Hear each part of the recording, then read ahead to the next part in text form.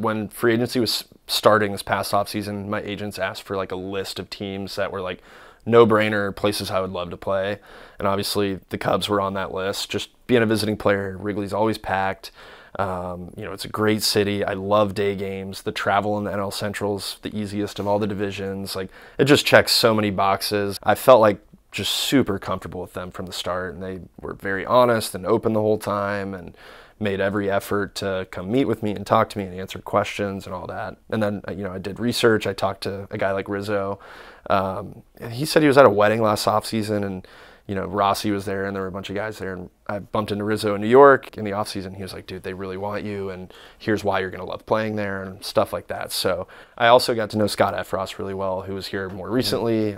He has a great relationship with a lot of the guys here still, so I used him as a crutch a lot.